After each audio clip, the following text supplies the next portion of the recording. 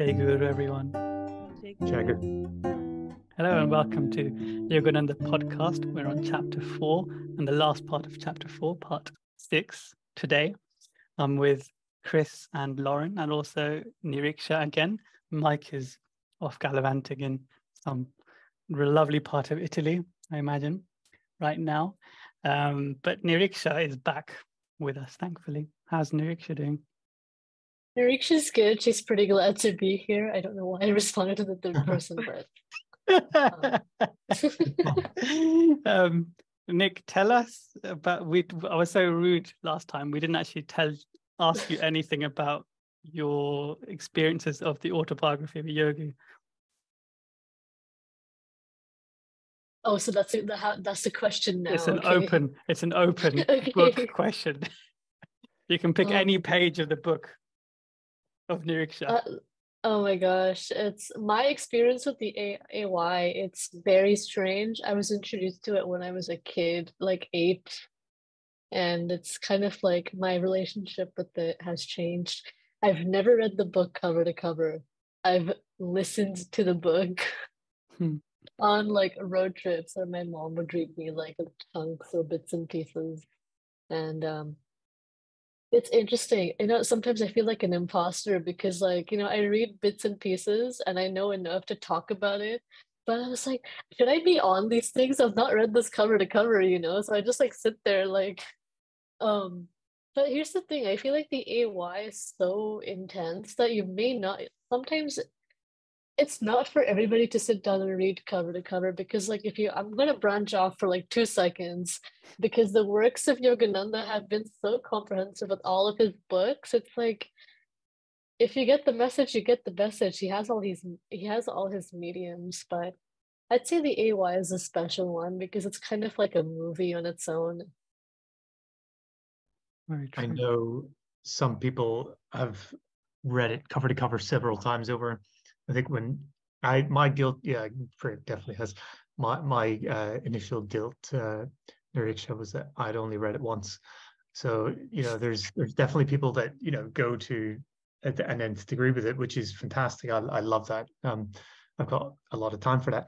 But like I said, there's so much material in Yogananda's that he's produced with SRF.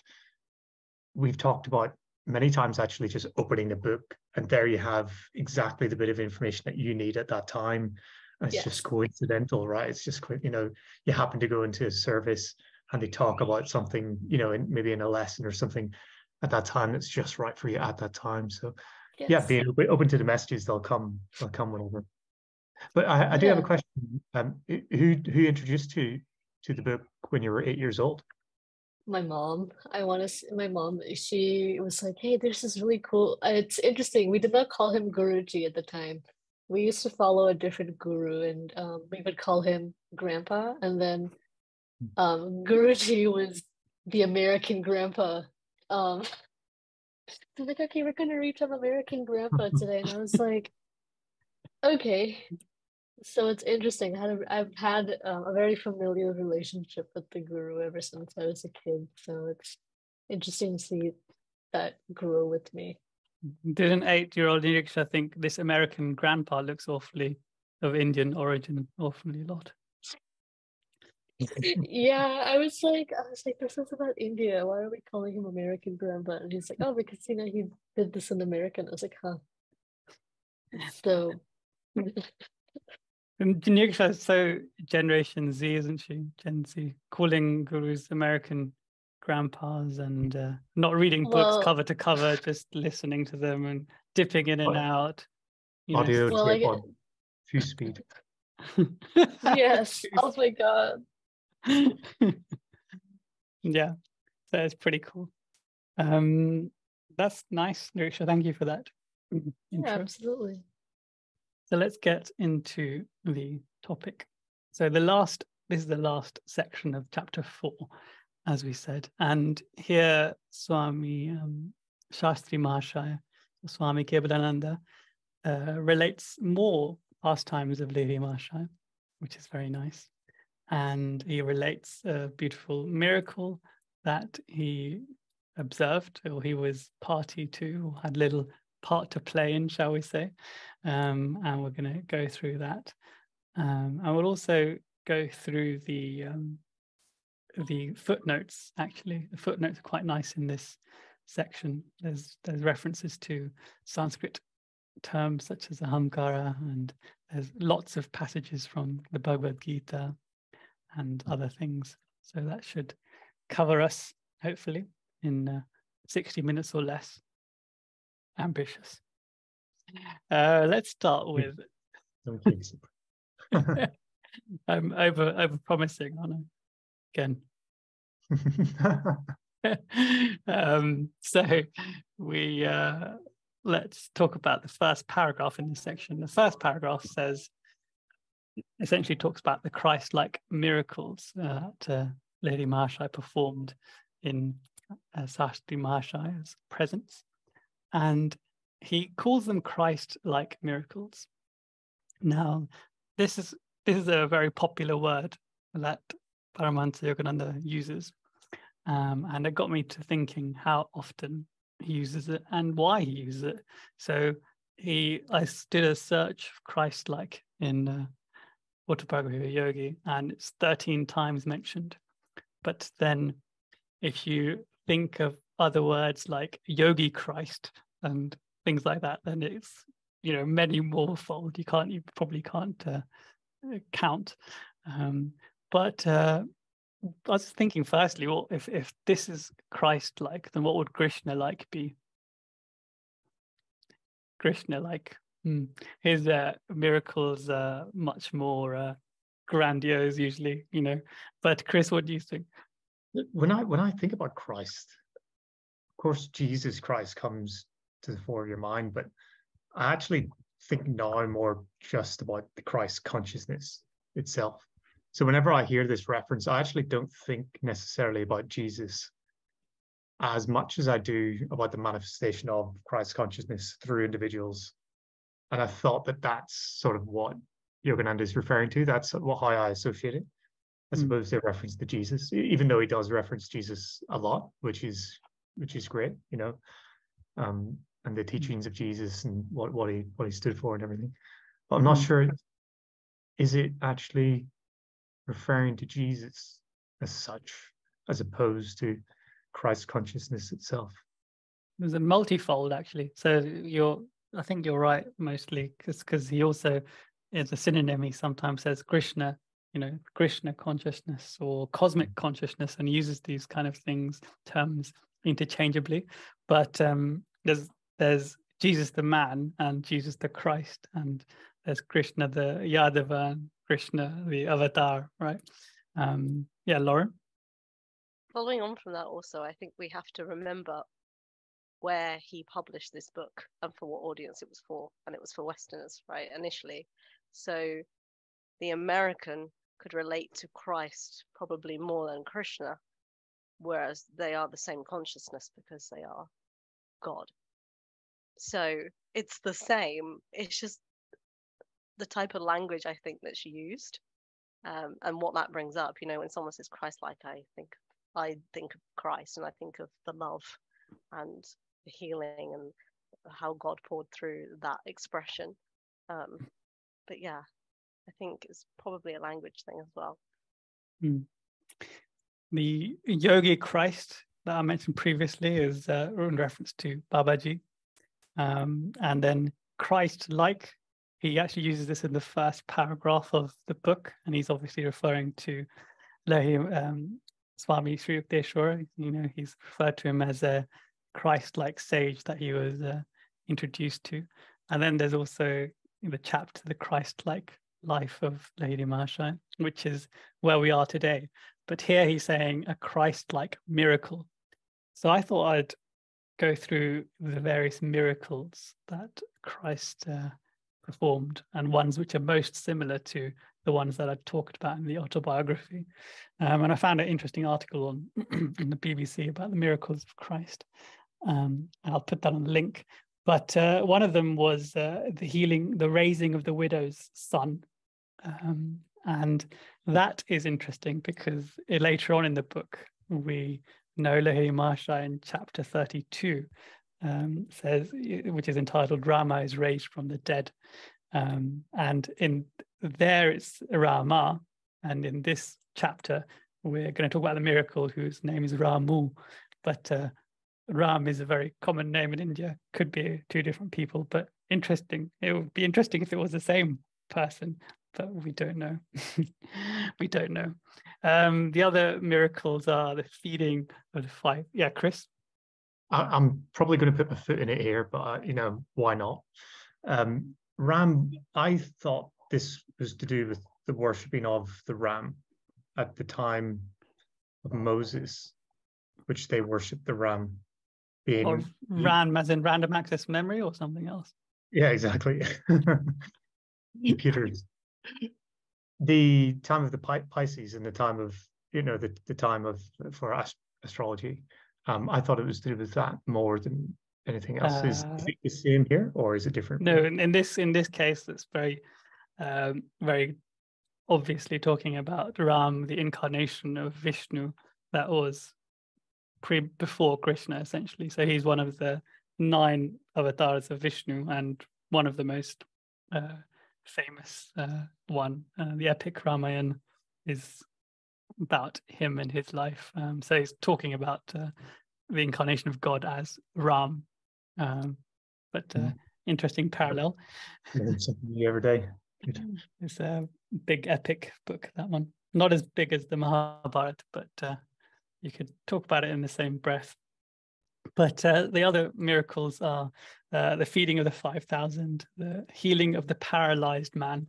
Now, this one is very apt and very much related to Ramu's healing here that we're going to talk about later in terms of his blindness. Then there's the stilling of the storm, and then there's also the resurrection, of course, the most famous. But in the autobiography, we have the resurrection of Sri Yukteswar, which is obviously one of the best chapters in the book, in my opinion, chapter 43. So there's that. So in Discourse 20, from the second coming of Christ, we have a very good explanation of this healing of the paralyzed man. And I thought we'd read it today because it sets a beautiful context for what has happened here with Lahiri Mahasaya and Ramu. So do you want to start? So the discourse is entitled Thy Son Liveth, and it's the healing power of thought transformation. Lauren, do you want to start us off with the reading? So Jesus came again into Cana of Galilee, where he made the water wine.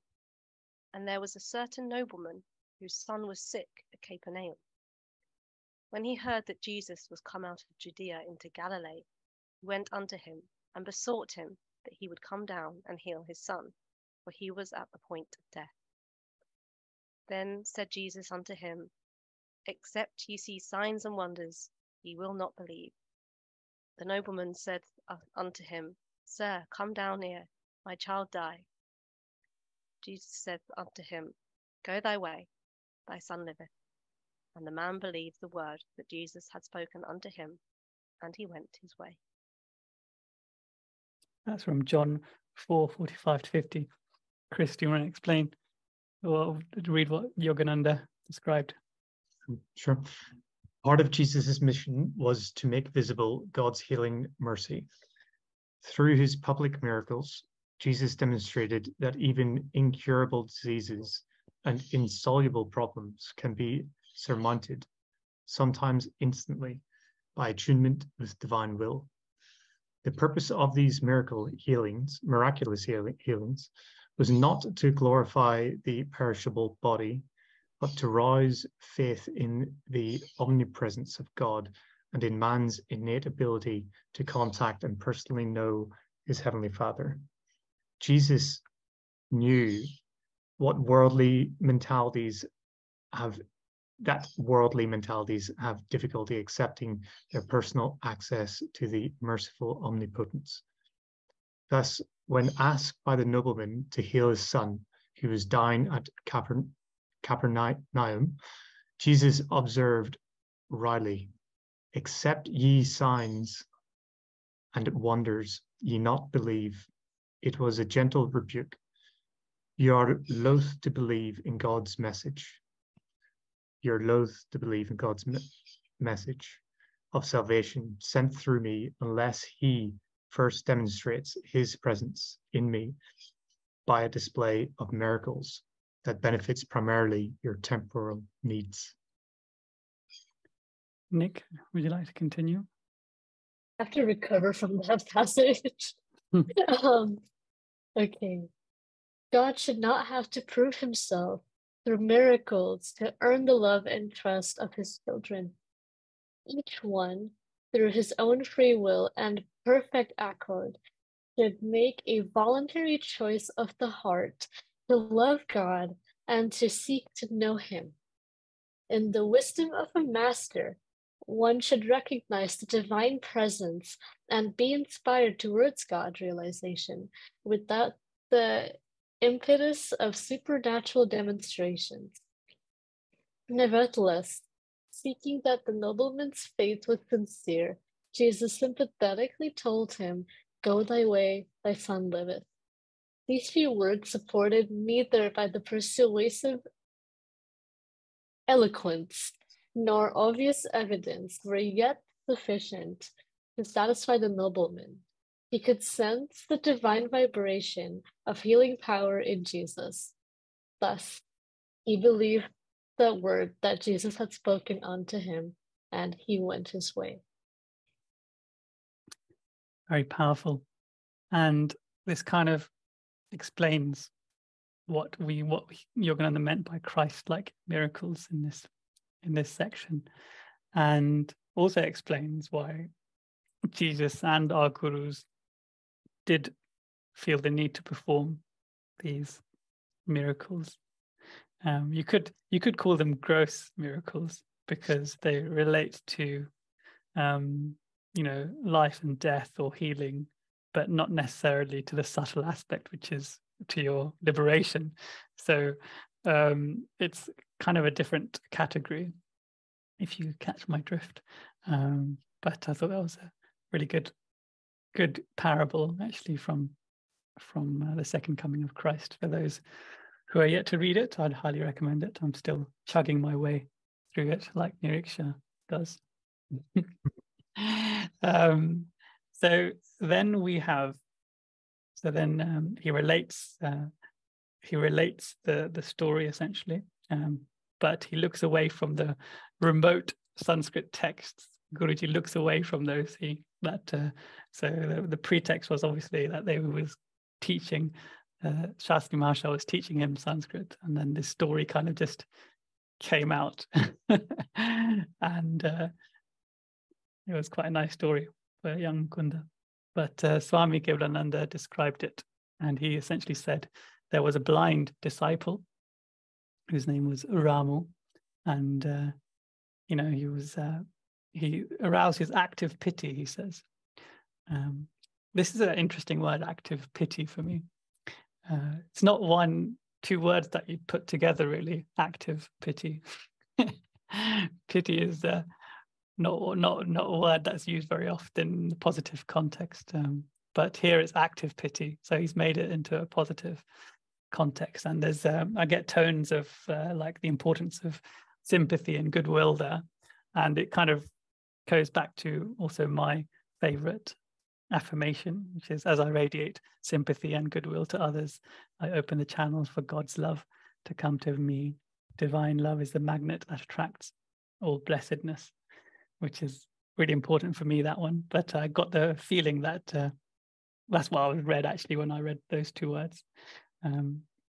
So then he goes on and he says, he essentially says, should he have no light in his eyes when he faithfully served our master, in whom the divine was fully blazing?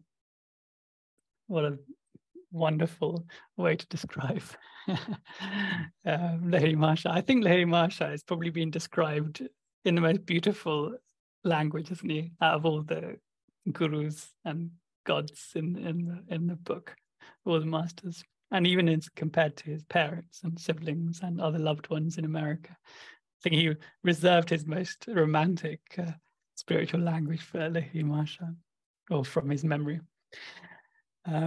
So he says again, should he have no light in his eyes when he faithfully served our master, in whom the divine was fully blazing? So he asked that question to himself, and he then spoke to Ramu, but he wanted to speak to Ramu, but Ramu was busy patiently fanning the Guru with a homemade palm leaf bunka, which is a fan, which is quite nice. Which also it's quite a simple way to serve a guru, to fan him. But I think simple does not necessarily mean that it's not significant. I know, like, there's so many mundane tasks at the center, and they're all, they all make up the whole, which is a lovely, clean, devotional atmosphere that you experience when you go to the center. And I just recall someone from the center. People were thanking her for this very small, actually a very big thing that she was doing on WhatsApp. And then she responded just today with, as you know, it is such a blessing to serve Guruji. And if it helps a little, great. And I thought, what a lovely attitude, isn't it? Even even those who are serving in really important work for the Guru can see it as actually just a little thing, and it doesn't matter whether or not it helps. If it does, then great. It's such a wonderful attitude. Chris? Yeah, I think you're right highlighting this, because I remember when I first read this chapter in this part, I remember being struck by this, that someone would sit there and fan another person, and I couldn't really tell you why, but now that we're talking about it in a little bit more minute detail, it's, as Guruji says about meditation, do it with intensity and focus, concentration, and build up over time. Don't sit there and try to do 2 hours at once. If you're, build this up over time. It's all about the intention and the thought behind it. And it strikes me that this is the same. He's probably sitting in sheer devotion and love, and this outpouring of, affection and commitment. And as we're about to hear in the story, he could be, really intensely meditating, maybe chanting, doing mantra at the same time. So it's quite possibly immensely beneficial. He's maybe multitasking and doing different things, but it just struck me as a bit of a funny way to spend your time in the presence of a master or something like that, when I first read it subconsciously. But yeah, it's such a great sign of devotion, isn't it? And hugely beneficial, I'm sure, for the one doing it. And I'm sure some readers would read that and kind of be disgusted by that in a way. Why is someone fanning it's almost like a master and servant, but there's not master and servant, it's a master and devotee. Why is someone put in on such a great pedestal, and why is someone fanning? There's such a belittling activity. And I must admit, if I'd saw this today's royalty, if I saw the king or the queen being fanned by whatever his or her subjects, I would have had the same feeling. But I dare say Lahiri Mahasaya did not need fanning. He was probably in full control of his temperature, shall we say, if he was able to perform the miracles that he does perform, and he does not need fanning. But did Ramu need to do the fanning? That's the key, because we're talking about here. It's not prudent to talk about anyone's specific fortunes and misfortunes. It's not a good thing to do. But Ramu has obviously been born here with the misfortune of not being able to see, and he has somewhat of a longing to be able to see. Otherwise, he wouldn't have gone down this path. But we call it a misfortune. But is it a misfortune? Sometimes curses can, some things that can seem bad can be a blessing, can't they, Lauren? I've been pondering on this for a while because I work at a school for blind children, and I ponder on them because sometimes it feels that it's a blessing.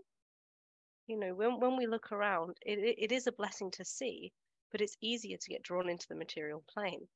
Whereas if you do not have sight of the material plane, I wonder, could that be of spiritual benefit to some people if they're able to perceive it in that way?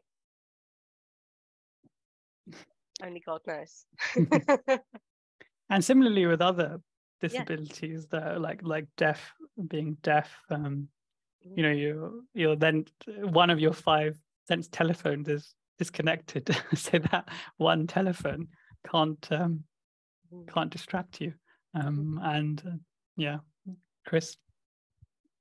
I have thought about this before, and I've heard that everything is a blessing. It's just that through our ignorance and sort of clouded judgment and ego and everything, like, we don't quite see it. And it's also a bit of a hard pill to swallow if that is true, because there's so much suffering and perceived injustice and things like this in the world, and people say, why, you know, they're good people, things like that. So it is a very difficult thing to try to wrap your head around. But in essence, every single thing, as I understand it, is a blessing. We just, through our lack of understanding, can't see it that way.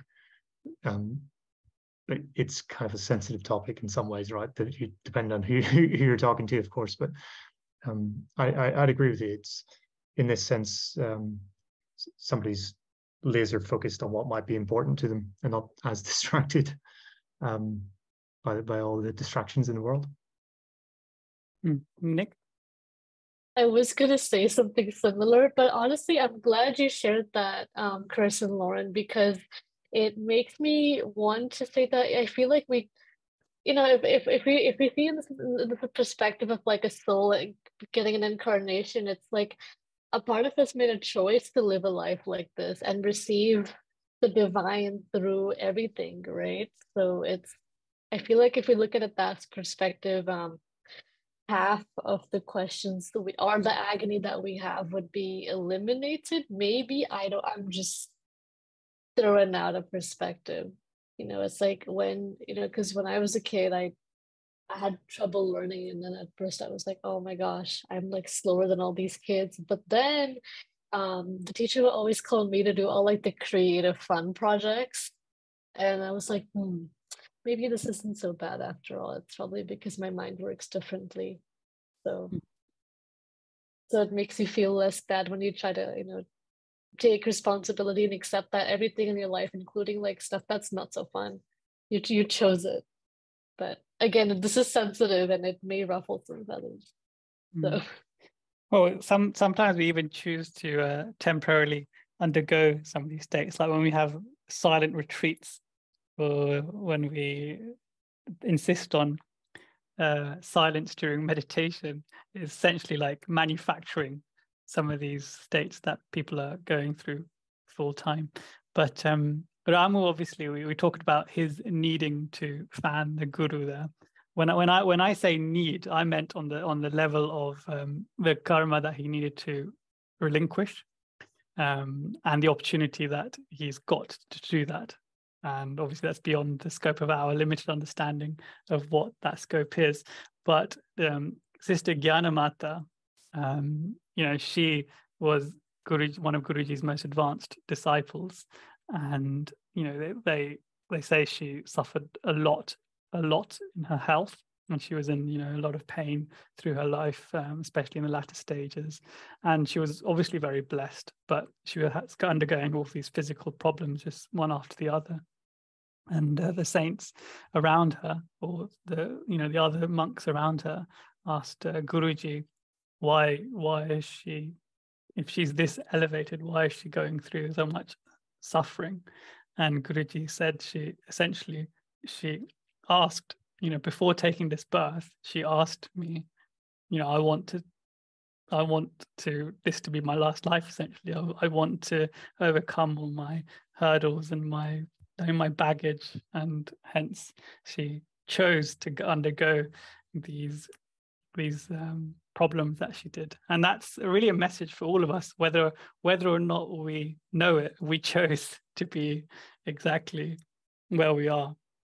So that's food for thought. But let's continue with the story. So Swami Kebalananda, or he would have been Lahiri Mahasaya at that time, he was observing this devotee fanning Lahiri Mahasaya, and then he waited, and then he waited for him to finally leave the room and followed him and asked him, "How long have you been blind?" And he said, "From birth." And Ramu said, these eyes have never been blessed with a glimpse of the sun. And it is a blessing, isn't it? Whether or not we can or can't see it. If we can see it, it's a blessing. Which is quite a nice way to say it. And then Lahiri Mahasaya says, "Our guru can help you. Why don't you essentially ask him?" And Ramu then diffidently, he says, approached Lahiri Mahasaya, and diffidently and also ashamedly almost, to ask that physical wealth be added to his spiritual superabundance. So this kind of really highlights the kind of the state that we should aspire to be, where he's acknowledging that he's got so much, right? And to ask for more, it may be mundane, but you're coming from a position where you're realizing how much blessings and grace you have in your life, even though he's blind. He's saying these words. Chris? Yeah, when I read this, it struck me of a question of gratitude. It's almost like one would negate the other. Like, oh, I'm going to ask for something, and I think thereby that would mean that I almost don't have, or that if I have that thing, I maybe lose the ability to connect with all things. Does that begin to make sense in some way? And you maybe lose gratitude for that which you have, or it diminishes the gratitude, that for that which you have for something else. But I think, if anything, we're learning that you can have an abundance of gratitude. It's never limited. But that's what I thought whenever I first read this. It's you're worried, you're kind of feeling guilty that, okay, does this mean I'm less grateful for something if I demand something else? Because we know that physical abundance, material abundance, doesn't necessarily equate to spiritual, abundance in any way, really. It just means that some things are taken care of, but then often means that you have 100 times more worries and problems than someone that didn't have all those things. So rich man isn't necessarily rich spiritually, well, he can be so. So then he says beautifully, Ramu refers to Lahiri Mahasaya and says, the illuminator of the cosmos is in you. I pray you to bring his light into my eyes, that I perceive the sun's lesser glow. Now, there's so much in there, isn't there? Firstly, he's acknowledging the complete divinity of Lahiri Mahasaya in such a lovely way. Again, the illumination of the cosmos is within you, i.e. the sun of the suns is within you. And then a really lovely play on the words, because before he says, these eyes have not glimpsed the sun. And then he's saying that, the sun's, I want to see the sun's lesser glow. So he's comparing the illuminator of cosmos, which is Lahiri Mahasaya, but he's acknowledging that seeing the sun is much, much inferior, much grosser to the cosmos. Lauren? I also love how he approaches him and prays. It's like how we are taught to pray, not as a beggar, but as a child of God. His own divine birthright is to be able to see.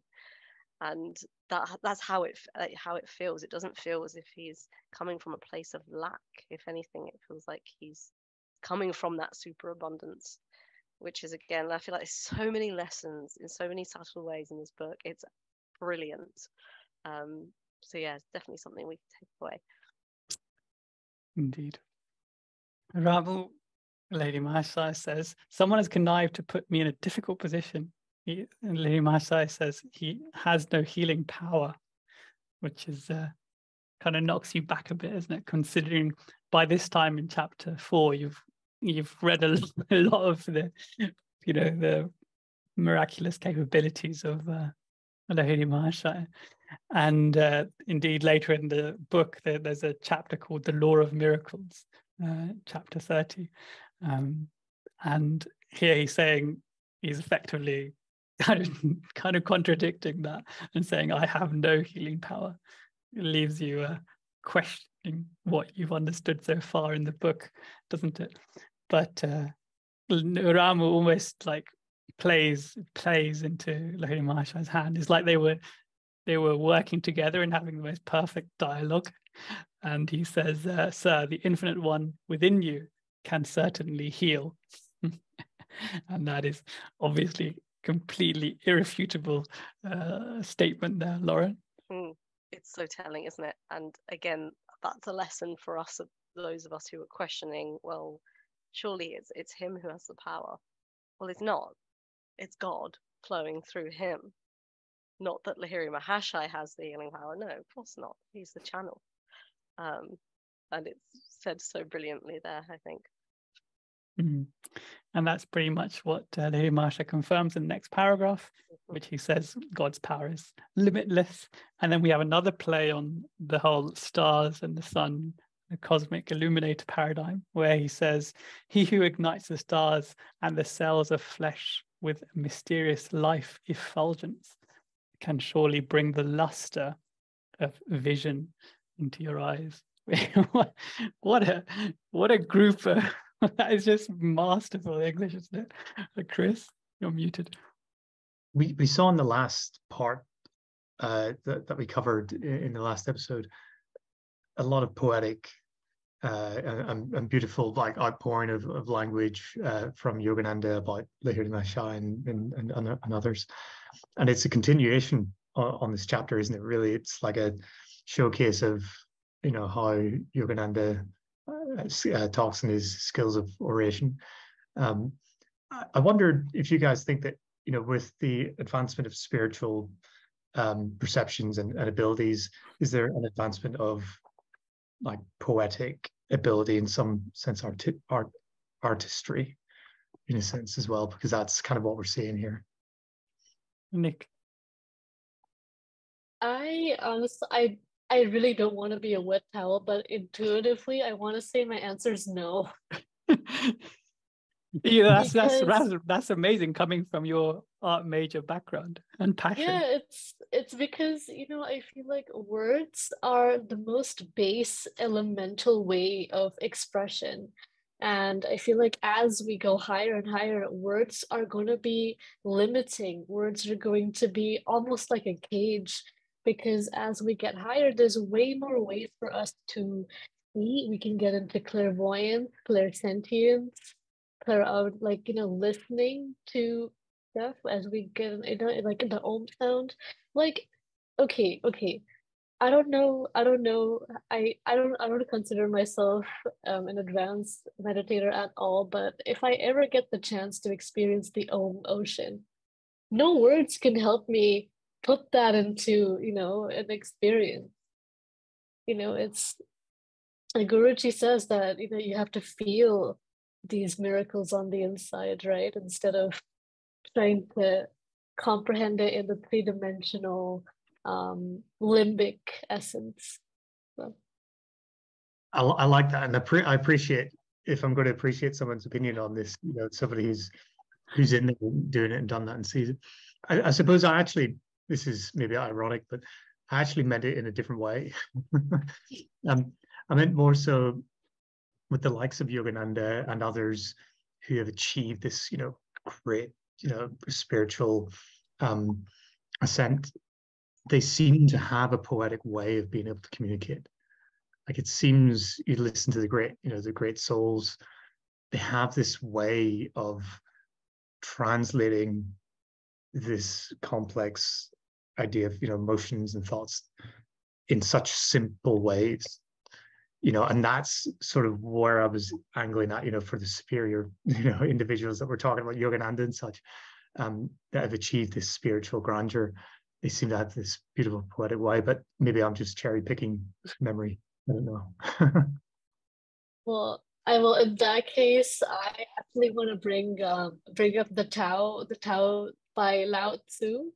Where it's not a yoga. It's not related to Yogananda's works. However, there is. I don't know if you guys have read that. It's a little book of Chinese philosophy, and it's very poetic. And I've noticed that also the Holy Science. It's a short book. It's spoken in tongues, and I feel like there's so many layers each time you read something that beautiful, that poetic parable or sentence. I feel like you look at it with its multidimensionality. Like each word stands out differently with each emotion that you feel every time you read it. So, I feel like these beings, I can say yes and no based on, the context. And now I'm saying yes. Because if you look at it in this perspective, there's so many layers with this poetic nature that every time you read it, you get something new. So I feel like it's the gift that keeps on giving.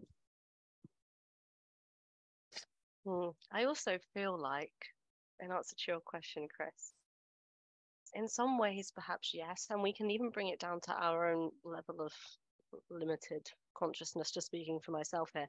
But I remember hearing a story, and it was from a devotee that a monk was speaking about, and she was basically saying that as she progressed on her journey towards God and going with Guruji's teachings and so on and so forth, that the way she expressed herself through language had begun to change, and that people at her work were starting to notice and sort of like pick up on it and be a bit funny.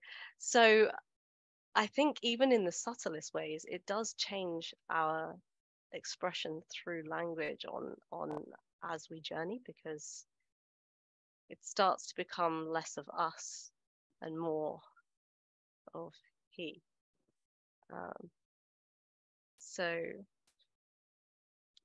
food for thought. Yeah, that's I suppose the kind of angle that I was taking it at, which was, I think the more love outpouring there seems to be, especially from Yogananda, he talked very much that way, didn't he? Is that because you have that within you? So by that sense, then your communication would change. You have more love within you, then you express that differently. So that, yeah, very, very nice. Very nice. I can tell you, there's if we relate English to mathematics for a very brief minute, there's Spot the engineer. You can write, if you come up with a theory, you can write it in 10 pages of calculations and derivations and all that kind of stuff, or you can make all of that, wrap it up in a couple of terms, and write something like E equals mc squared, which is three variables there, and it explains the whole cosmos. So Einstein was capable of doing this, and Yogananda in English is certainly capable of doing it. And I'm not saying Einstein is spiritually as advanced as Yogananda, but mathematically he's done something that Yogananda does in what he does with his words, and what the sages of the saints or the masters of old in India did with the power of sound through mantra.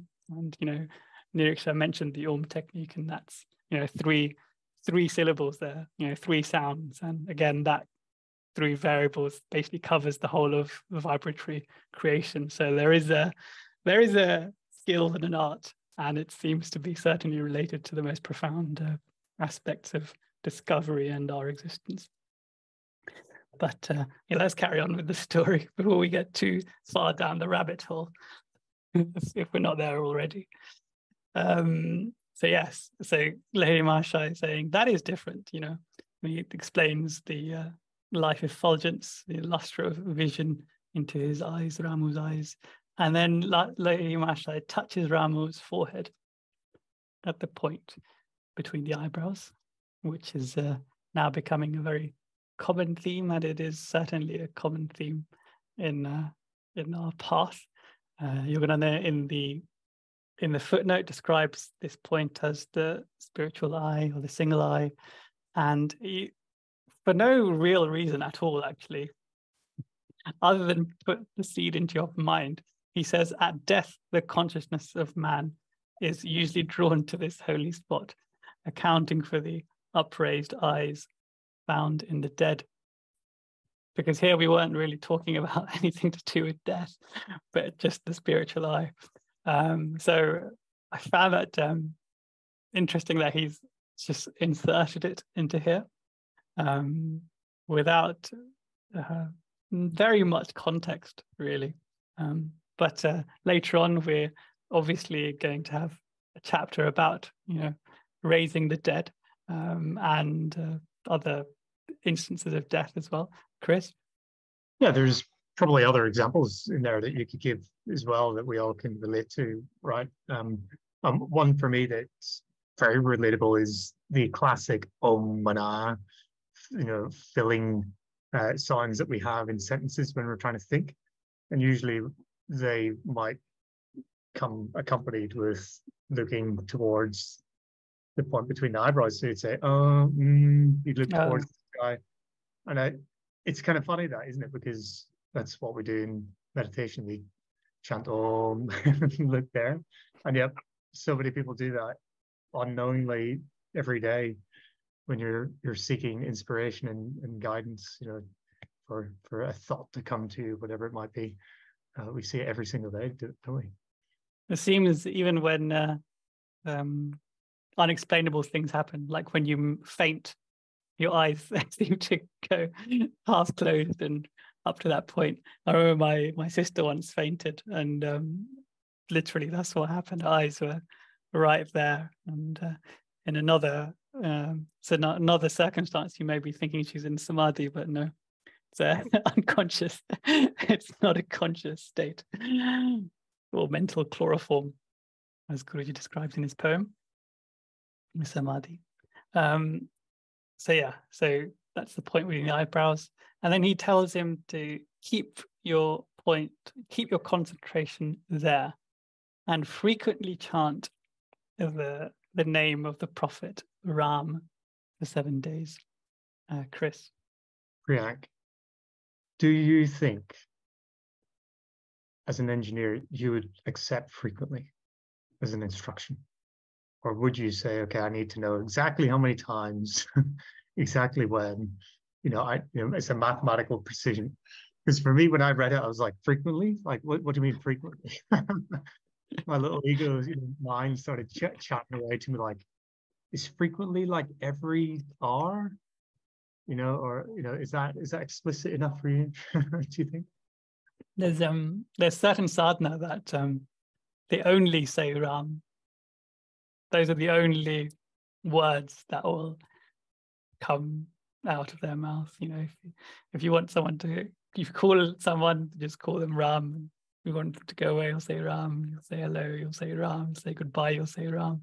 So there's certain sadhana that's the only syllables that will come out. And obviously Ram, you may have heard that sound, has the word Om inside of it. So it's probably out of all the mantras, the most potent one next to the Om vibration. And Ram here is, he refers to him as the holy, the prophet Ram. Others refer to him as an incarnation of God, Ram, incarnation of Vishnu. Very lovely story. I'd highly recommend that you dip into the Ramayana.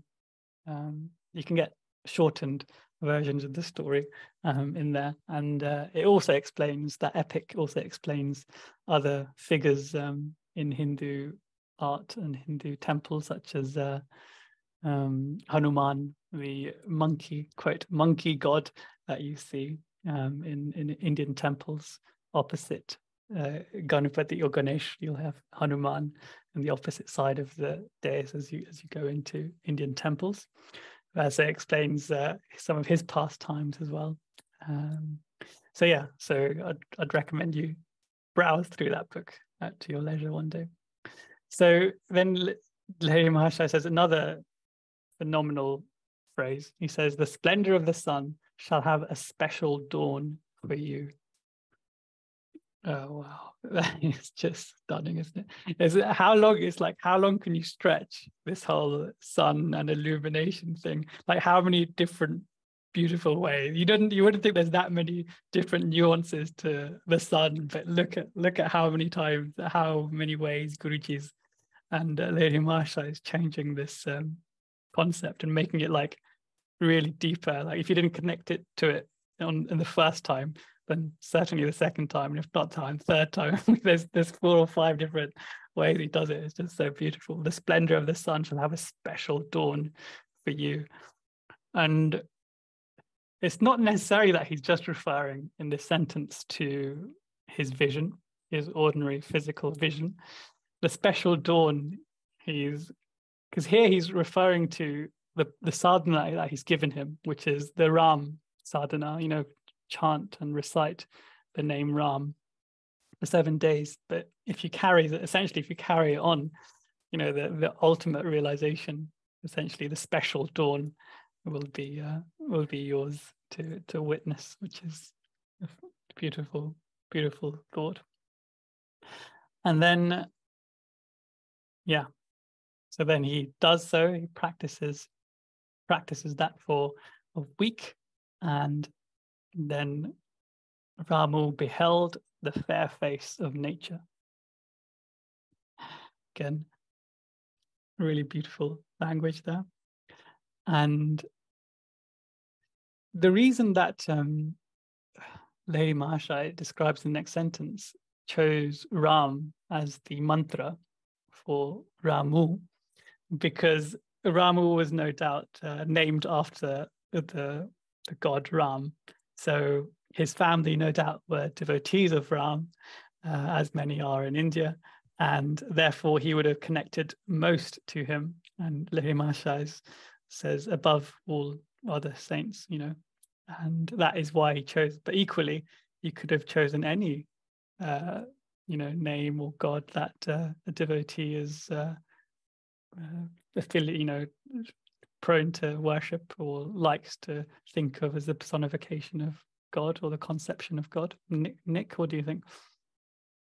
This sentence just, I want to say it cracked me up, because the moment it said it, I was like, okay, this is the cosmic joke right here. Like, this is the epitome of the cosmic joke, because imagine being born with that name and having, I don't know, I feel like it's an allusion to Ramu's own divinity, like because if Ramu, if God consciousness did not come down as Ramu to experience his life to then be connected back with the word Ram, the story would have never happened. Very, very, very good point. And he therefore had the key from his birth, just his own name. Yeah, he was his own key. That's the cosmic joke right there. Yes, Chris. Yeah, I think you're probably pretty spot on there. It is quite comical, the coincidences of life, right? The ability to relate and connect is kind of what I take away from this part of the chapter, because at the beginning we see here that he goes to Lahiri Mahasaya, and Lahiri Mahasaya kind of rebukes him a little bit and pushes him back, like, someone's kind of pulling your leg, I can't do that. And to me, it's like a test of willingness. How willing are you to do that, to do this task? Because if we think about it, like, God and therefore Lahiri Mahasaya would have known that he would maybe want that at some point. So he could have already kind of healed him ahead of time without him asking.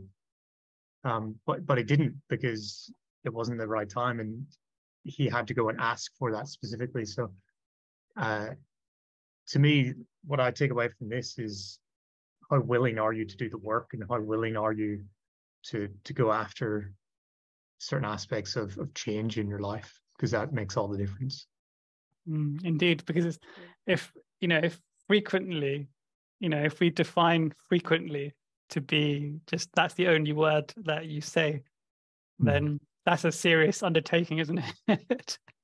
As Chris said, we don't know what is meant by frequently, but Ramu could have taken it very seriously, and that could have been his every waking second he could have been reciting it, and that could have been the key to his cure from day one. But he only just had the intensity and the belief now. What do you think, Lauren? Well, I was gonna go off on a little bit of a tangent.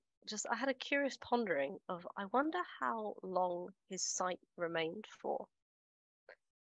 If it was forever, just for one time. He doesn't specify the time in which he would like to experience the sun's lesser glow.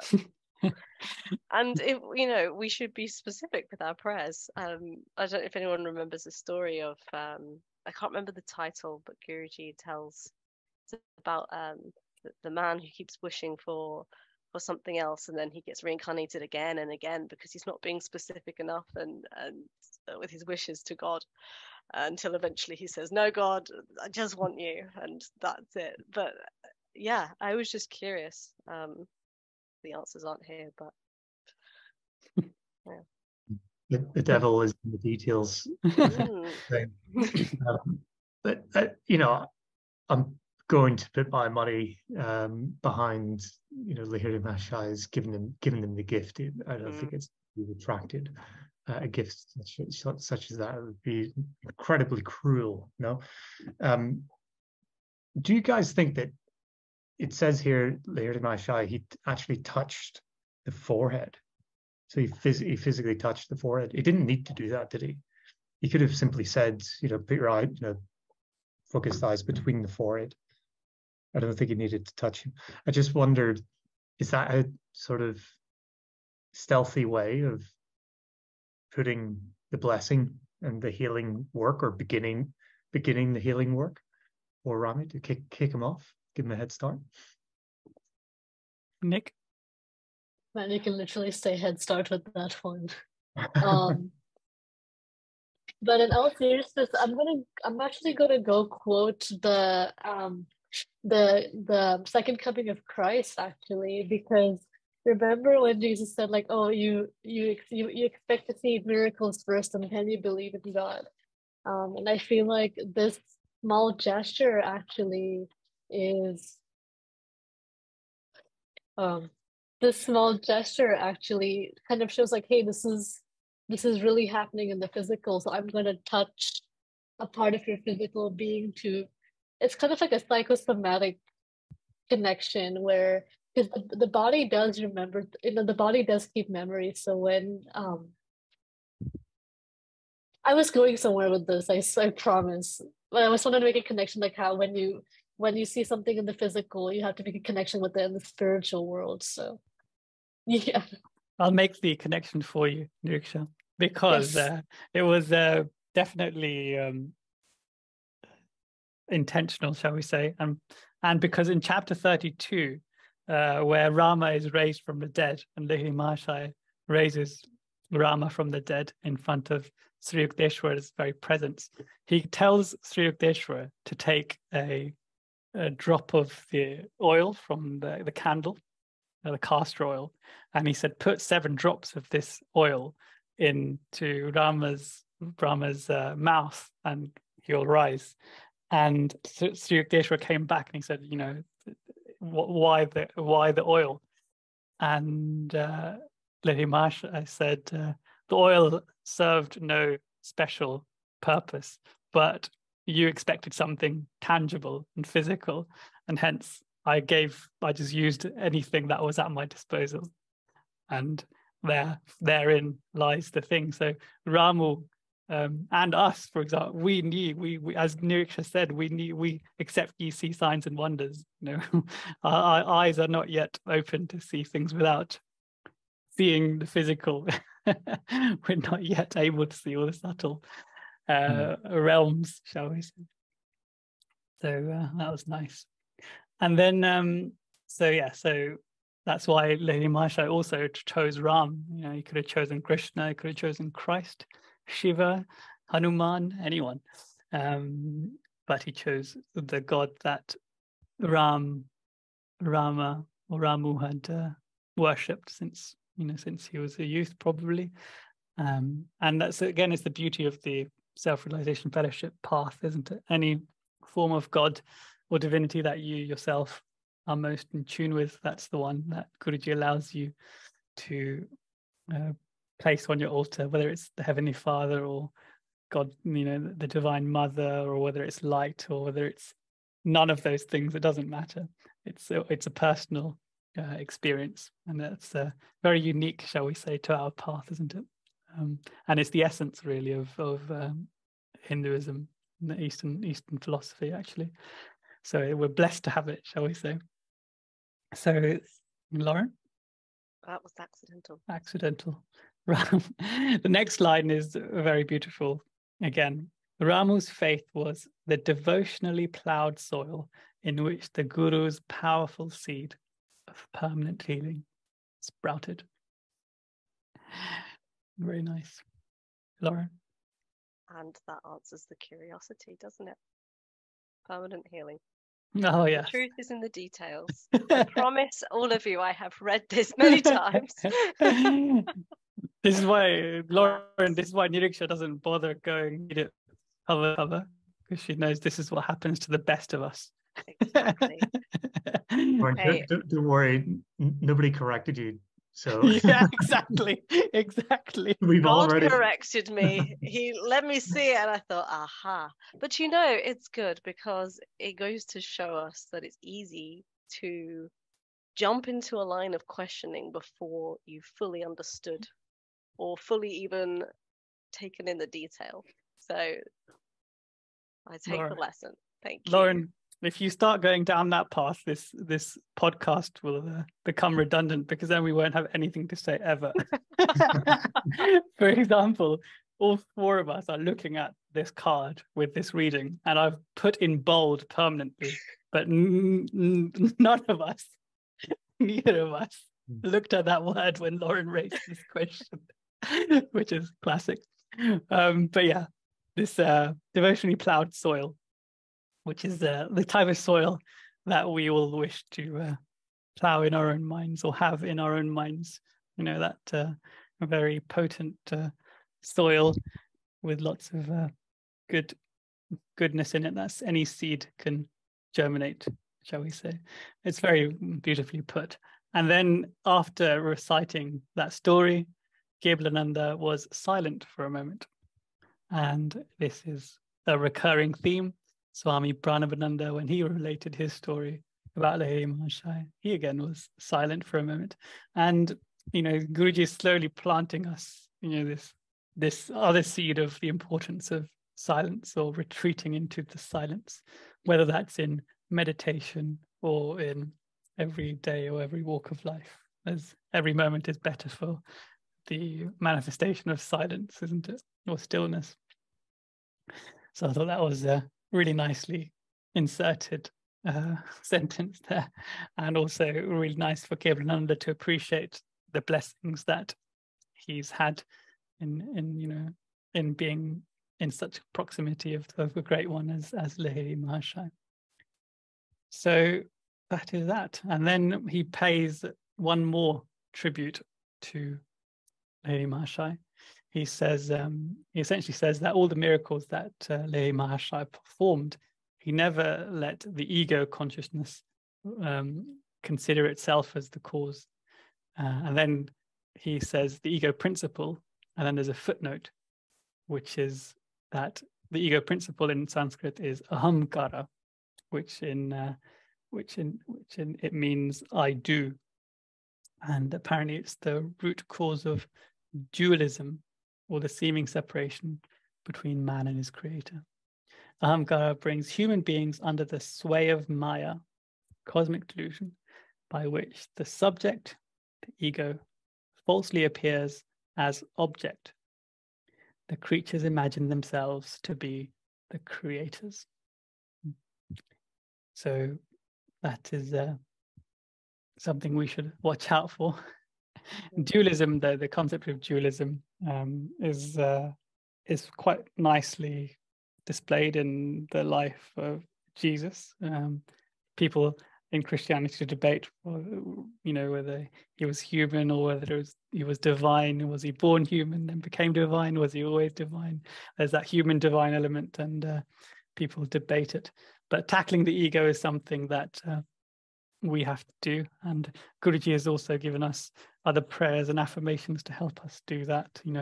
Things like "Thou art the doer, not I," or "Thy will be done, not mine." And then, if we really take those affirmations to be true, then the separation between us and the divine becomes hopefully less and less, and we can be at one with it one glorious day. So then the Lahiri Mahasaya, Shastri Mahasaya says, by the perfection of his surrender to the prime healing power, the master enabled it to flow freely through him, which is nice. And then we've got more gems of English, and this time hope, shall we say, for us generations and to come. And this should give you a lot of comfort, shall we say. The words are: the numerous bodies that were spectacularly healed through Lahiri Mahasaya eventually had to feed the flames of cremation. But the silent spiritual awakenings he effected, the Christ-like disciples he fashioned, are his imperishable miracles, of which we are benefiting to this day, shall we say. And probably the reason why we're doing this podcast, probably the reason why listeners, you are listening to this podcast, and hopefully, it's an inspiration to all of us, such as the Autobiography of a Yogi is, and all the yogis that are included in the Autobiography of a Yogi that Lahiri Mahasaya fashioned. Such a poetic way of dealing with death as well, isn't it? The numerous bodies that were spectacularly healed through Lahiri Mahasaya eventually had to feed the flames of cremation. It's the beginning of the end. The beginning and the end are, known to us, aren't they? But what we do in the middle is what's the importance. Important. And then he ends with, I never became a Sanskrit scholar, Mukunda speaking. Kebalananda taught me a diviner syntax. Really nice. Diviner syntax there. What a beautiful combination of words. Niriksha. Oh my God, this immediately brings me into programming. Yeah, exactly. I was like, oh my God, he taught him how to code. That was my first line when I read that. I was like, okay, Kebalananda taught Mukunda how to basically code in Sanskrit, which honestly, I found out that Sanskrit's the only language that computers can understand. Fun fact, random fact too. But don't fact check me, I could be. It still needs to be speculated. But this sentence is so powerful because it shows the liquidity of Sanskrit and how malleable and how it's literally a building block of sounds and syllables to form all these poetic revelations that we receive through the scripture. So just wanted to share my excitement with that. Yes, I can fact check you in real time on the Sanskrit and the computer language. Apparently, according to Google, or not so much Google Analytics, Insight.net, Sanskrit, an ancient Hindu language, is thought by NASA to be the best language for creating computer code for their artificial intelligence program, something along those lines. Oh, so I was right. That is correct, and we've covered this partially in that episode where we were talking about Sanskrit and the structure of the script, and how vowels and consonants and sounds are formed for how the vowels are applied to every consonant, and how that's just like the most mathematically precise way of doing language. Again, back to the mathematics and engineering of it.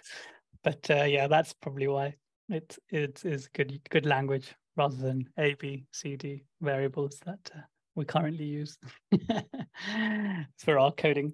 But so it's a really beautiful narration, isn't it? And a really beautiful experience that Swami Kebalananda has shared. And in another beautiful arc, Lahiri Mahasaya actually became a school teacher for Yogananda in the Ranchi school that he established. And the residents of the ashram apparently were elated to have the fortune of having him as the principal dharmacharya. Dharma means duty. Charya is the divine one, or the path of duty. So he was a really good embodiment of dharma. And from the Swami Satyananda biography on Lahiri Mahasaya, or Swami Kebalananda, Niriksha, if you want to read out something. So I found something that people referred to, how they came to experience Lahiri Mahasaya. And it says, a certain highly educated luminary of the university, a proud youth who had vowed that he would not lower his head to any person connected with religion or spirituality. We heard after he bowed at the feet of the egoless acharya, which means teacher, being in the presence of the person, the head bows by itself. Wow. Really nice. I thought to mention here, but when I had a boat with Barbara in London, we called it Joy, so that you'd be in joy when you're on it. But we thought it was nice to have a load of Buddha on there. Going back some years, that whenever you would go into the boat, you always had to bow your head to go into the boat, to enter the boat. So yeah, I thought I'd just throw a little story in there. It's like a forced sadhana. People don't even know. An atheist's worst nightmare. Atheists not welcome here. You have to bow. And that pretty much ends the chapter. But there's another part of the footnote with the Ahamkara section, which is about Mr. Edwin Arnold, who was a literary magician, so we say, and he was very popular. And Yogananda quotes various parts of the Bhagavad Gita that using Arnold's translation. And Arnold, he had a very deep interest in Eastern philosophy, especially Buddhism, but he also translated the Bhagavad Gita, which he entitled The Song Celestial, which is quite a nice translation for the book. Sometimes, mundane people would call it like the holy song, the spiritual song, but this is a nice way of describing the title of the book.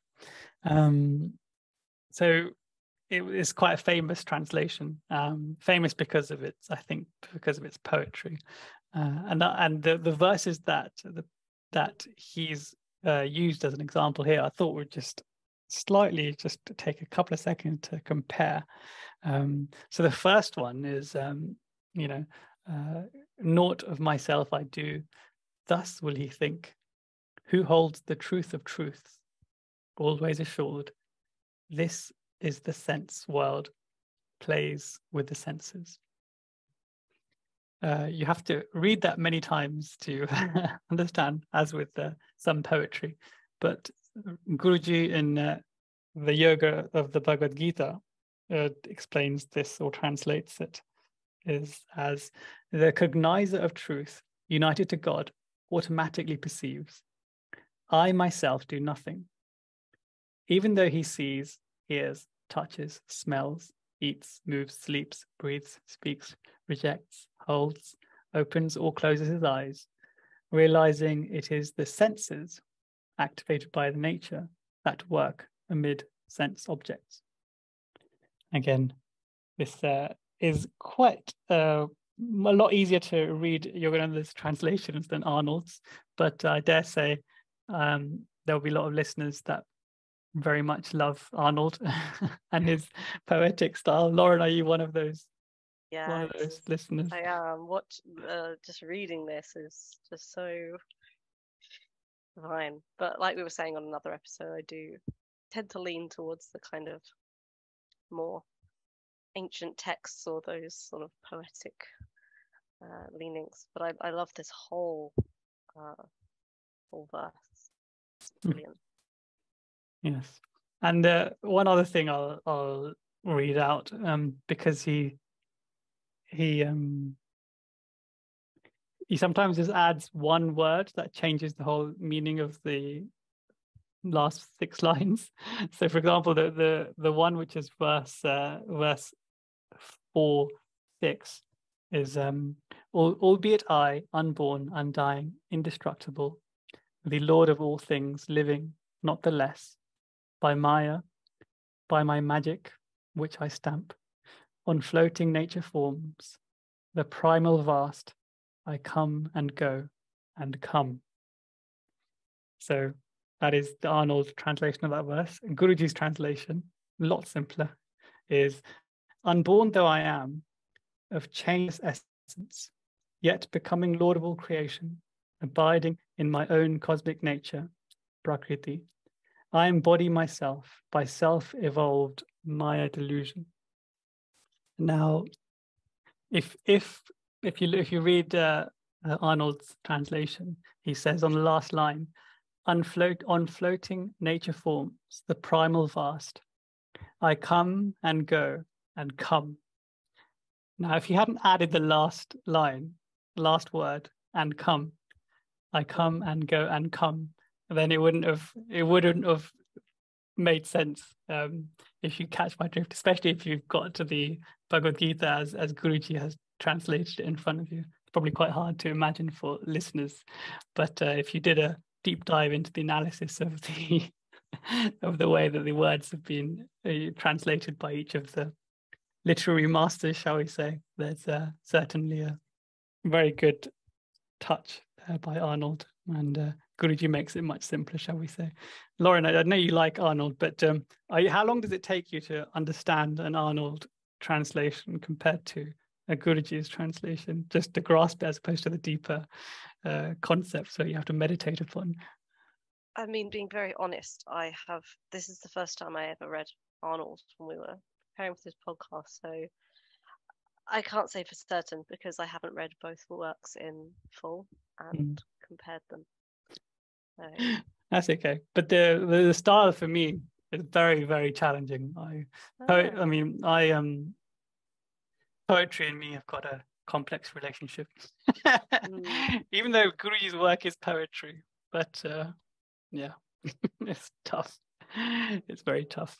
Yeah, I think what Guruji does so well is that he takes any confusion that one may have and puts it in a way that cannot be misinterpreted. And that's the potency of Guruji. What about when Guruji writes his poetry?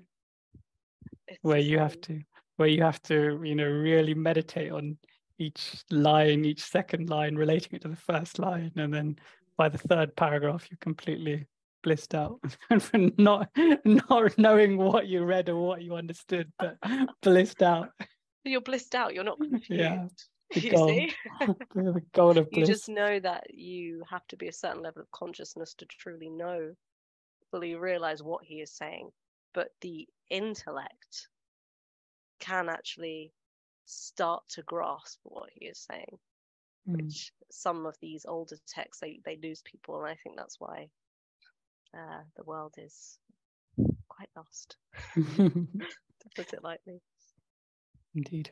So thus ends chapter 4. It was an enjoyable chapter. Lauren? Before we end it, we have another 4 lines of the verse that we haven't read, and I think it's quite uplifting. Oh, maybe I missed that. Please do. Lovely to read it. It says, "Hard it is to pierce that veil divine of various shows which hideth me, yet they who worship me pierce it and pass beyond." Yes. Chapter 7, verse 14 from the Arnold translation there. Yes, thank you very much. I thought you meant from the main text. I thought, oh my gosh, how have I missed a paragraph? What have I need to sack myself from this podcast.